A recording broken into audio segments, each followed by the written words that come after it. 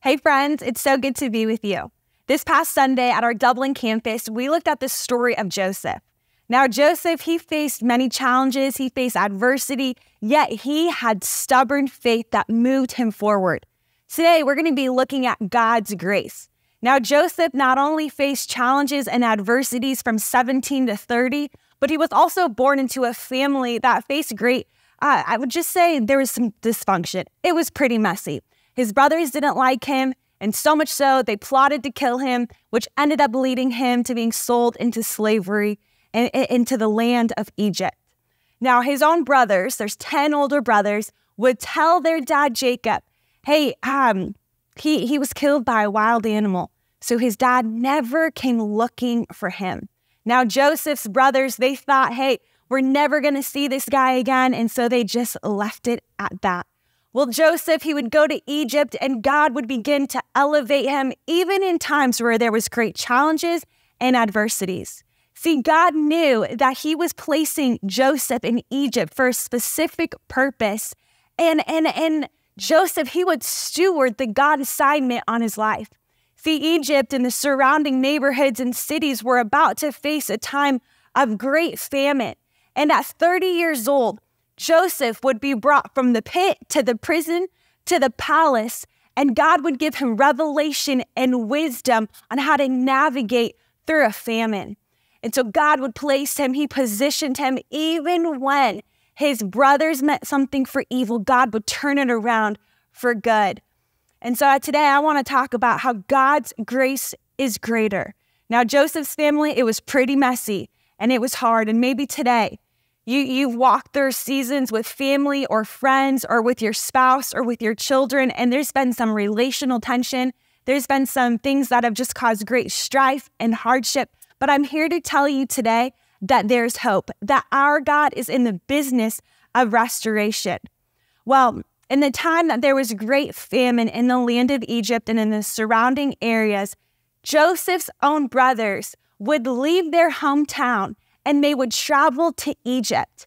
And here they would head to Egypt, not knowing that their brother was still alive and having no idea that he was second in command in the land of Egypt, that it was he who was the one that was leading the charge on how to navigate food and resources to the people. Well, his brothers would trek from their hometown all the way to Egypt, and they would be met with Joseph, not even realizing that it was him.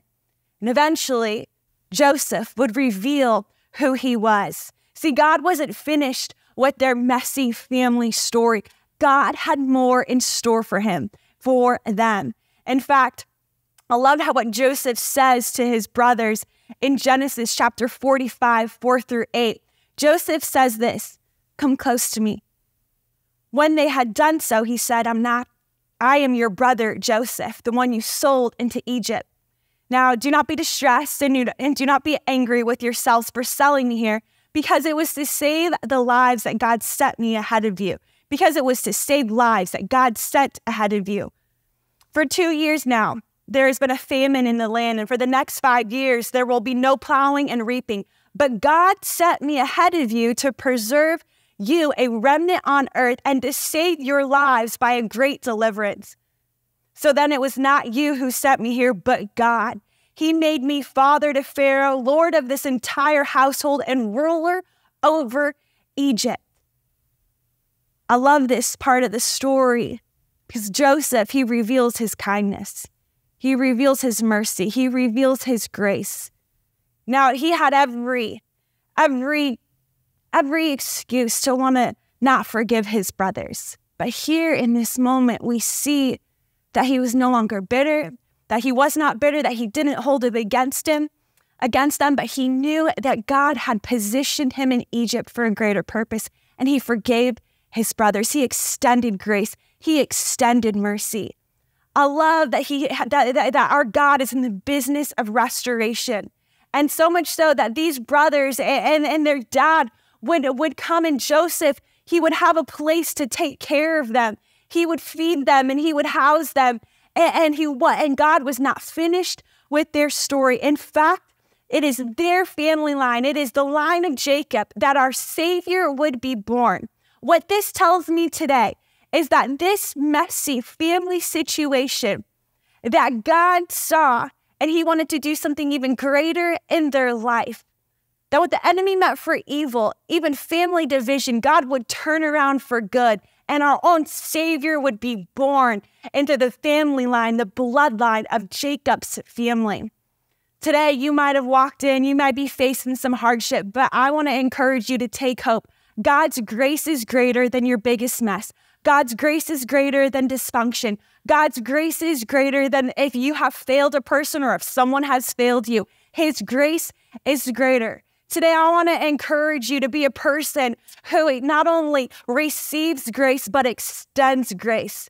Today, as we go into this time of prayer, I want to receive the grace of God over your life, but also let's be people who extend his grace. God, I thank you for this story of Joseph where there's clear dysfunction even in his family, but you weren't finished with their family story. Rather, God, you had greater. You had greater for their family. You restored their family. And what you did then, you love to do today. And so, Father, I pray for the person who needs restoration in family, needs restoration in a relationship, in a marriage. You know the circumstances that people have walked through, that you are not done, but rather you love to redeem and you love to restore. God, I pray that we would not only receive your grace, but today, God, that we would extend your grace because your grace is greater. We love you, Jesus. We thank you for the power of your grace. In your name I pray. Amen. Hey, friend, have a great week. We'll see you here on Sunday.